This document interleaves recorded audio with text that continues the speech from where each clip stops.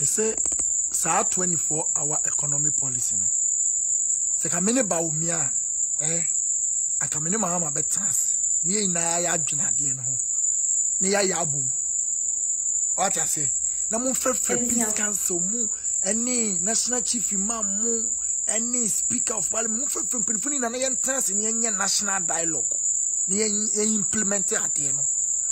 For ye 7 December na ye call akoto aba. No enam sana say opposition party ye NDC party ne dem. Almost so much no opposition a chapa into no. Amount na say enhwa na MPP eme break the 8 no. Nti ekwan bia so ehye so ombefa so na omo break the omo ma MPP for break the 8 no. Ombefa so na ehye so omo ankasa so asanso abapawa. Na ye nim say MPP for so say ekwan ya ehye so omo so ombefa so omo break the 8 no. Ombefa so because omo hwe nuama pam a ye na ye president na nado abeye egu ho mo na eye vice president so ba oba beto so na nuama pa na etumi etumpon na omaga na etumi afa na ntumi akoye fra no omo nsanse nhwehwe ha na se NDC for so ba omo asanso abese no abetete nuama ase 9 pensam enti na kwan bia so omo de omo so break the 8 no omo be break the 8 no na enumo na ye timanfo ebi mo ede nsem bebre etudwam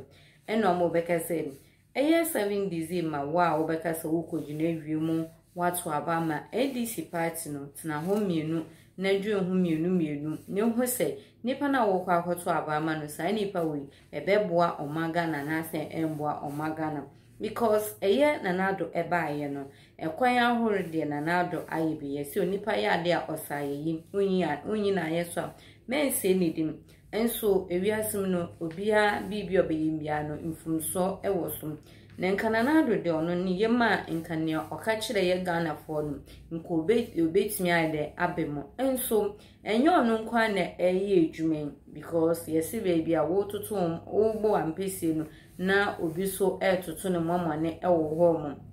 because impenifo no ankasa eyi omo so ne omo ye edwuma kwampa obi so ye yinenim obekomo no na obi ekuntia no because ode edwuma we eba se edwuma we momfa nkosa region penny no wo ho no eye bribe opesa urgent no oma edwuma no enkoso ho mo ntinkana na de ne nyoma pa no ewo ne tiri se nkode beboa omaga na de nkono ode ba abeboa ti se ye de bia na ye ka se enye aban na eye kwan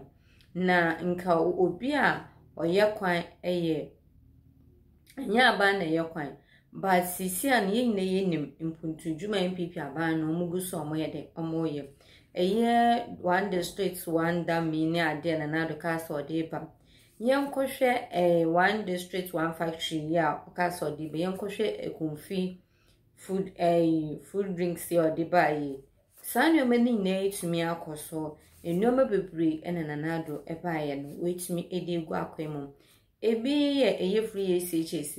nkono ne papemu nso ene obi kono koje passport sa enoma e woso no cramp no edoso nso na nka ba na ne papema nka nyoma pa opeso de boa omaga no ebi mo cramp no eye eduane a ye de boa omo eye matrons ni ade nka esem omo hwe na eduane no omo ye niye mankola no o ye ne dem se free SHS ntino ye nye niye na abanu enji dimpa eno ka ho ena Ghana ye de ye ntumi entumpon because sade we ene ye beye ena ade we betumi etumpon ye twen se ye beje ya to ho mo na echina asanso abefa dem na antimanfo no ebi edensem bebre atihwa omo abobo eye nuama pa na do eba ye de ode abebo omo Ghana a chese timanfo na nkasa ene ye bo ye ho abo ebusan fo mempese meso adaje ne kame ho na menu mienu yankoje ensam no nchiremu ebi enkam newia asanso aba ebede ho enkomo ensam no aye bebre ewo omo Ghana mu medamase. These two guys are more kasa dema NDC amayoko no e wo TikTok na entro chese ensem no mo kan boom boom boom eno kware bi anim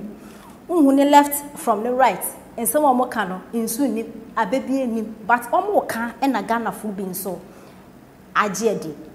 sa boy si e trese his excellency na J.A Kuffour abobesia 60 billion a wan fan ye hwe Ghana fu bi agiedi o kan wo live na all kana manfu guase omo banaba so nana do abobesia 60 billion na wan fanya hwe Ghana hi na yakoi nana do edi yawu na Ghana fo bi omo abrochiri nso esusu ampa his excellency nana do Akufo-Addo abobesia 60 billion a wan fanya hwe kra na wa wati bi da nti nana do be ye president Ghana fo ye be hwe nyame anim aka no kware se papa nya hwe well Ghana ha no ye obi mu wo ha omo mpe researching omo mpe reading empo akwa hu no esan se opese ne party ebenti no obekasa his excellency enye hwe na mebisa se are we building Ghana or yen selfish interest in tea and I say we are building political parties mama yen ka no kware na sa embranti mi no omkasa ede ma NDC amayo ko intro mo twade yen troketo a na ensembo ha waka esan se me so me ye Ghana ni a me pese o man Ghana ekonanim na yen san so nko na chinti no sensem on beka no nya no kware a no beka sensem no enya no kware na propaganda no mo ye na ato ebi mu trim no e bi obi tia obesesa na dwen because ye better Ghana ebusuafo embranti omo eye omo communicate e de ma NDC amayoko e wo TikTok yi me hwe ba kuni video o se eye nanado na no ya odini friend say ni birthday a wenya 80 years obi ni peni a entisa branti akwakofa his excellency ni picture na ensem a okan nyensem papa na o kire say his excellency ogboni bia so ontena sin nche na omehu bone odi edi Ghana na ni ndwuma ebedi nachi na okan na ye mesere